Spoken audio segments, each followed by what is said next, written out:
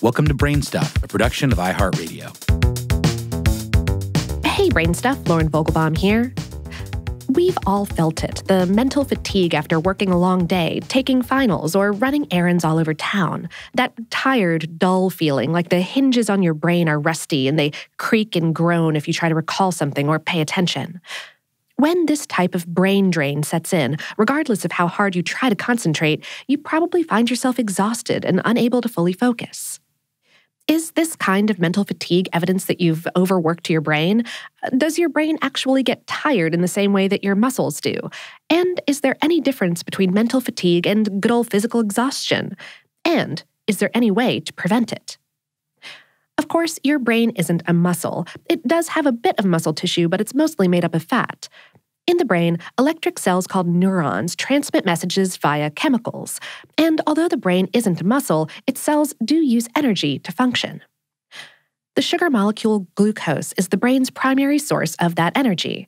When glucose enters the brain cells, organelles called mitochondria convert the glucose into adenosine triphosphate, or ATP, which is a complex organic chemical for storing and transferring energy in cells. A group of researchers from Australia and Belgium thought that the compound ATP could be the key to brain drain. The idea was that when your brain works hard, it uses up all that glucose, leaving you feeling depleted. The lowered glucose levels then raise levels of ATP, which blocks dopamine, that chemical that makes you feel good and keeps you motivated. The study, which was published in the journal Sports Medicine in 2018, concluded that when your brain can't get enough dopamine, you're less likely to stay on task.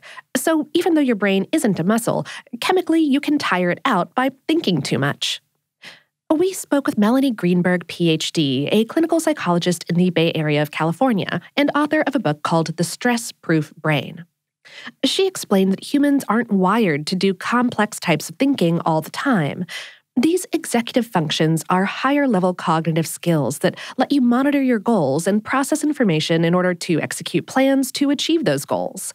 These can include obviously challenging tasks like taking the LSAT, but can also comprise a combination of smaller challenges like meeting new people or navigating a route you're unfamiliar with, or even resisting impulses like having another cookie or skiving off work. Greenberg said, "After a while, our brains automate things and take less energy. For example, if you drive the same way to work every day, that activity will use less brain energy than if you had to constantly find new routes. When your brain is dealing with an ongoing supply of new information, it must put energy into every decision, which overuses that executive function and can cause mental fatigue."